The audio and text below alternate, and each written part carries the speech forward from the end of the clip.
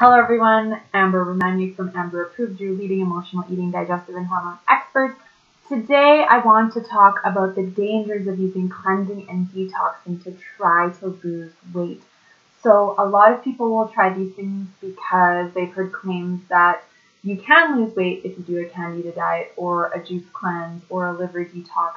And while yes, that could be one of the bonuses or side benefits, I never recommend that anyone uses any kind of restrictive protocols or cleansing or detoxing in order to lose weight because you're desperate to lose weight, you're not happy with your body, you're not happy with your body image, you're struggling with emotional eating, you have low confidence, and you feel like this is the only way for you to gain control.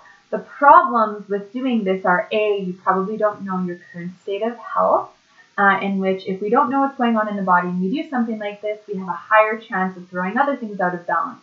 Next up, if you go from, say, eating more refined foods and binging or emotional eating with lots of sugars and different things like that, and then you go into something like a Candida diet, you could end up feeling so sick from all the detoxing and die-off that your liver and your bloodstream is now taking on that this could actually scare you and make you think you're actually really sick. And sometimes when we go through detoxing or some sort of protocol to actually support an organ or a part of the body that's out of balance, when we're not monitoring this, what can tend to happen because we have to eliminate different foods. If you have an emotional relationship to your food and you feel like you're restricting, you could end up maybe doing good for a little while and then falling off track because you get triggered because, of course, we have to deal with all of that. And then you can end up then binge eating on all the foods that you're not supposed to have. Going on detoxes and cleanses while we're struggling with an emotional relationship with food can also make us fear healthy foods or fear incorporating certain foods back in for fear we will gain the weight back. None of this is healthy or a healthy mindset. If you are doing this or struggling with it or thinking about doing it, I encourage you to not, because it can cause a lot more harm than good. I've seen with people that I've worked with.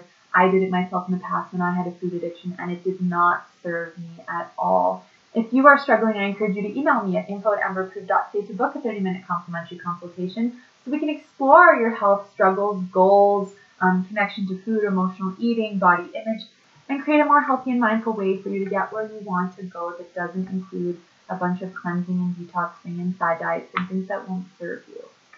You will also want to make sure that you stay tuned for episode 95 of the podcast coming out this Sunday. That is the No Sugarcoating podcast, where I'm going to be talking a lot more in depth about this specific topic and a lot of other great things. You can subscribe on iTunes as well as click the link in the show notes below to take you there and catch up on old episodes. You can also check out amberapproved.ca for a lot of great information, recipes, blog posts, and insights. Make sure you subscribe to me here on YouTube. I post new videos on Fridays. Thank you so much for watching, and I will chat with you next week.